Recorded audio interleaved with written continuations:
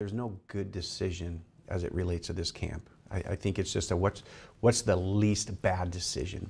Spokane Police Chief Craig Meidel talking to KREM 2 right after meeting with Sheriff Ozzie Knezovich and other city leaders as they discuss a plan to shut down the homeless camp near I-90 and Freya. Last week, the sheriff sent a letter to the Department of Transportation saying if they weren't willing to clear out their property of RVs and tents, he would. KREM 2's Kyle Simchuk is in the newsroom tonight looking into the plan and the reaction it is getting so far. Kyle?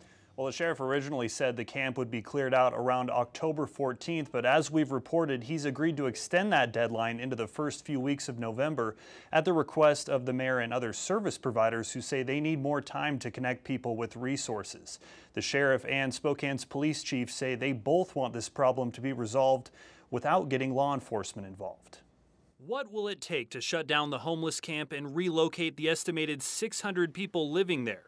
That's what Sheriff Ozzie Knezovich discussed today with city leaders and law enforcement. This was our first initial strategy meeting. The sheriff is determined to take action. I really got tired of answering phone calls and attending meetings in people's houses and meeting with people, and some of them being in tears because of what is happening to our city, to their neighborhood. And they felt as if they had no voice. Group assignments were outlined during today's meeting, which include resources for people living in the camp, a team to handle investigations into Jules' helping hands, and housing options. The sheriff also outlined a new timeline to clear out the camp somewhere between October 25th and the second week of November.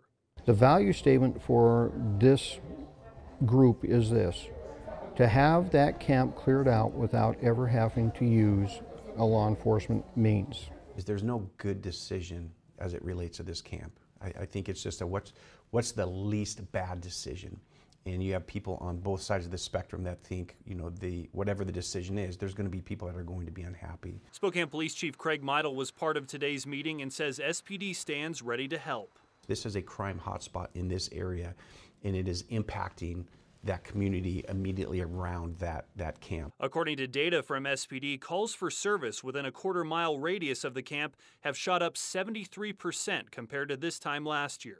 A good number of these are not going to take shelter. For whatever the reasons are, they absolutely will not take shelter.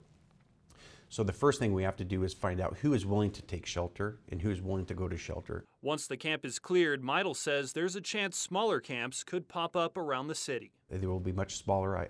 I promise you they will be easier to deal with. And when they do pop up, we will be ready to address those. In Spokane, Kyle Simchuk, KREM 2 News.